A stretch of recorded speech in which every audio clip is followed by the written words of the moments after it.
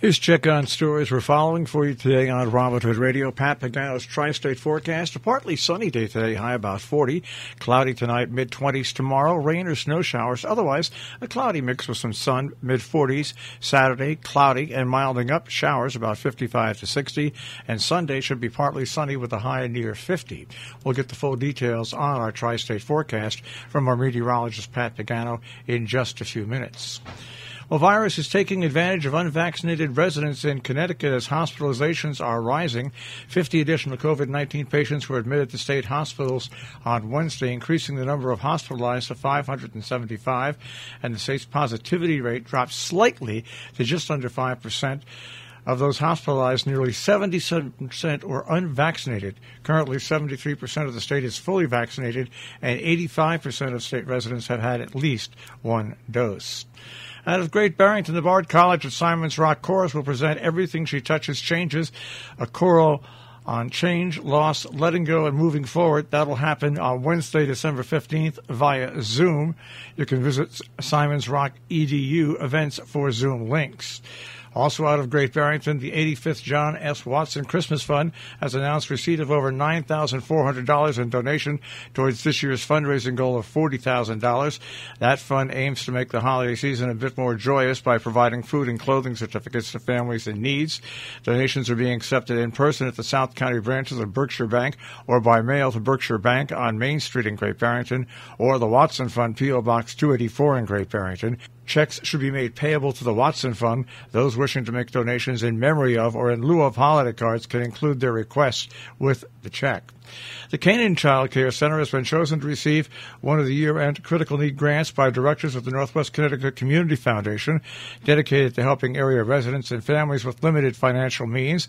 The Canaan Child Care Center will receive $2,500 to purchase coats, boots, snow pants, and mittens for children of families who attend the center. The year-end critical need grant is made possible by the Marion William and Alice Edwards Fund and the Draper Foundation Fund.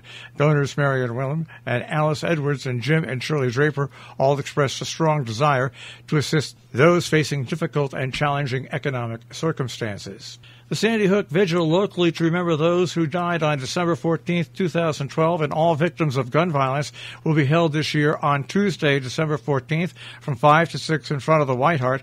Participants are asked to bring a candle, real or battery-operated. Torrington Public Schools postponed its holiday concerts because of the city's COVID-19 positivity rate. Quoting here, Torrington's positivity rate was 7.2% last week, one of the highest rates in the state, according to the local health department, end quote. Now, meanwhile, in Berkshire County, the 7-day rolling average of new COVID-19 cases jumped to 88 cases on Monday. That was the highest rate since the coronavirus pandemic began, before falling slightly to 86 on Tuesday.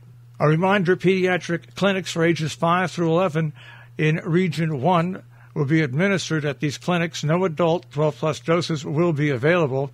Those clinics are scheduled in Sharon on December 21st from 4 to 7. In Canaan, D.H. Kellogg, December 21st from 4 till 7. In Salisbury, December 28th from 9 till 1. And in Cornwall, January 5th from 3 till 6 p.m. The First Lady is visiting Connecticut today.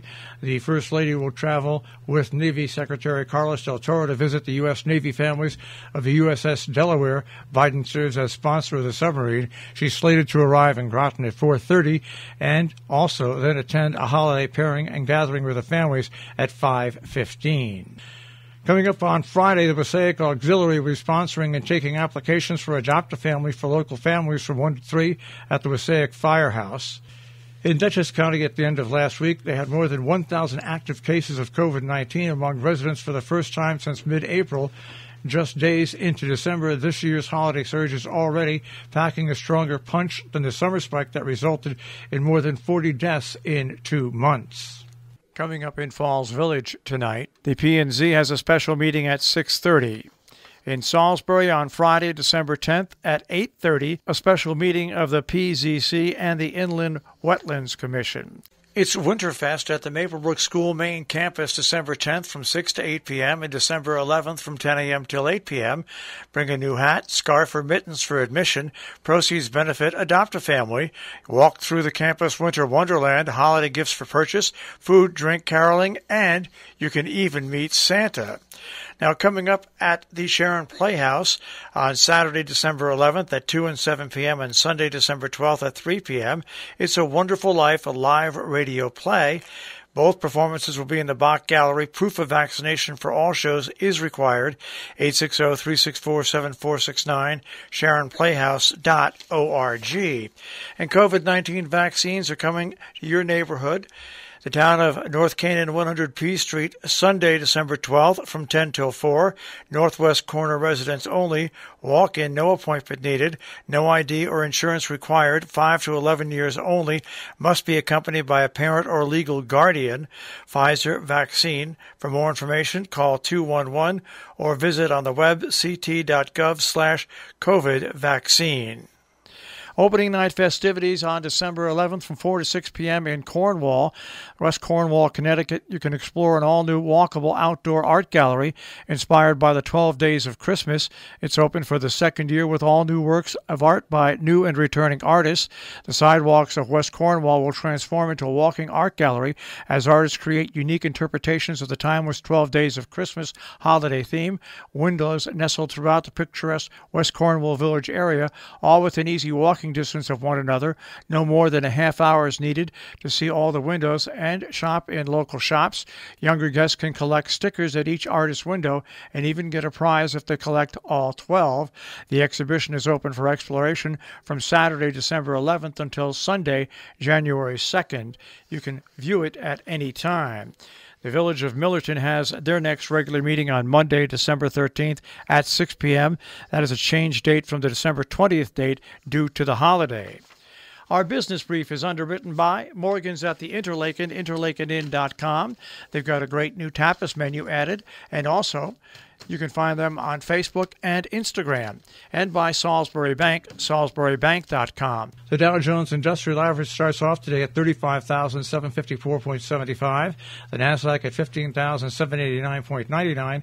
And the S&P 500 at 4,701.21. We'll take a look at the tri-state forecast. That'll come your way in just a few minutes.